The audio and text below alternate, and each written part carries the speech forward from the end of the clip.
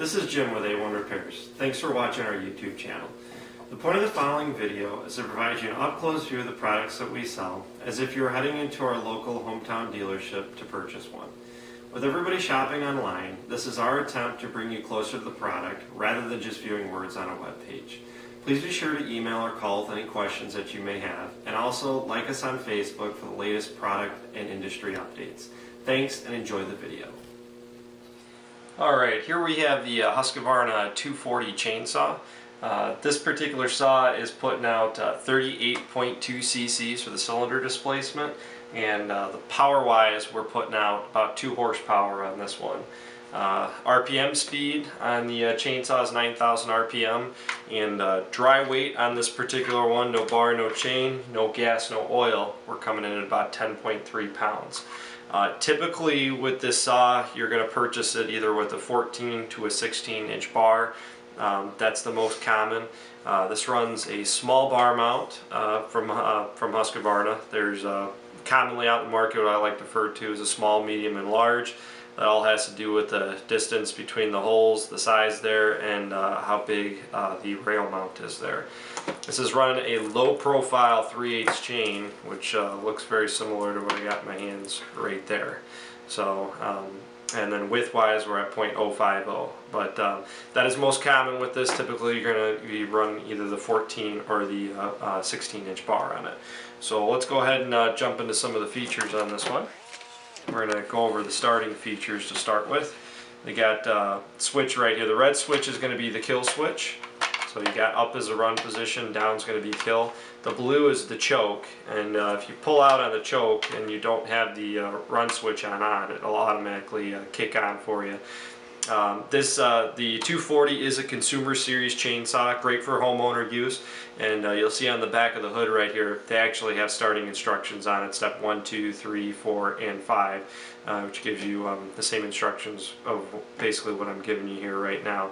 So this is your on-off switch, this is your choke, and the purge primer for pushing the air bubbles out of the fuel hose is right here on the side for easy starting, which is a real nice feature on it. So go ahead and push all that back in. Let's go ahead and dive into the air filter cover on this one.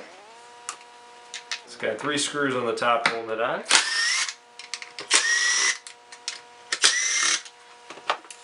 Pull this off here. And here's where you can see the engine. The white piece right here is your felt filter. That is a cleanable filter that's on there.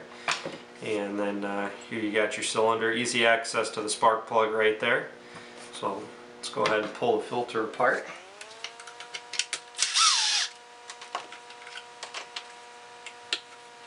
And there is your felt filter right there. This is a cleanable filter. You can wash this with good degreaser like a soap and water. You don't want to use anything with ammonia on it. This is a dry filter, so you don't need to put any oil on it or anything. Just make sure it's nice and clean and dry before you go ahead and put it back on. So we're going to reassemble this here.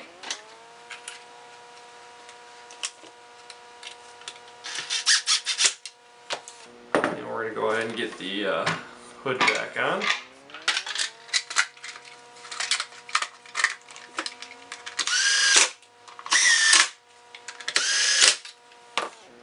Alright, we're going to jump into the clutch cover here on the side.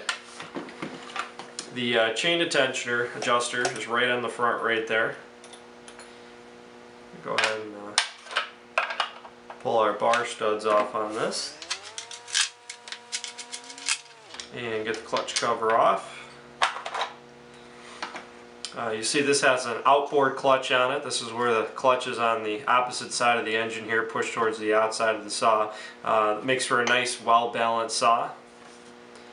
So you go ahead and put your bar on here and you put the chain back around, get it mounted up, and you'll adjust the tension from the front right there. Now you'll notice a line on the side of the clutch cover right there. That line will continue on up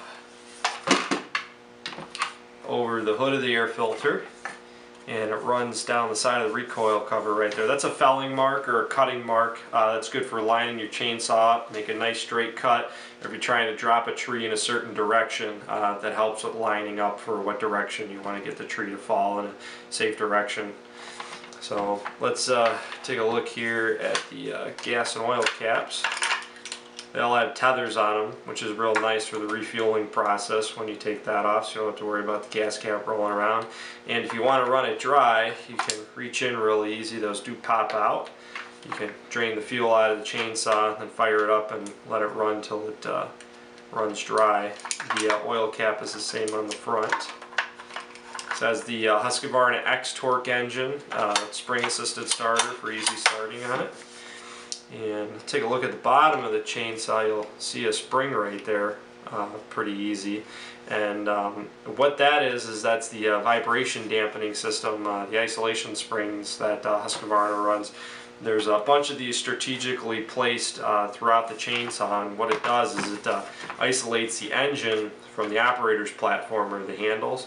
So if you'll see, I can hold the engine stationary and you'll see that the handles move independently. Go ahead and do that up here too. I'll go ahead and shift the engine. And what that does is it helps reduce a lot of the vibration you're going to feel in your hands and all the fatigue that starts moving up into your arms when you start using them for long periods of time. Now this has an automatic chain-driven oiler, and so anytime you go ahead and accelerate with the chainsaw, it'll automatically apply oil to the bar and chain. Keep in mind, depending on what season you're in, it's a good idea to change your bar oil to go with it. Now you can, Husqvarna has different bar chain lubes that you can use. Here's one of their standard bar oils. It's great for any of your warmer temperatures, your 30s, 40s or above. They also make a low temp bar oil, which you'll see with the orange cap on it right there. And this is great if you're using it in any of the cold temperatures that are out there, like 32 degrees or below.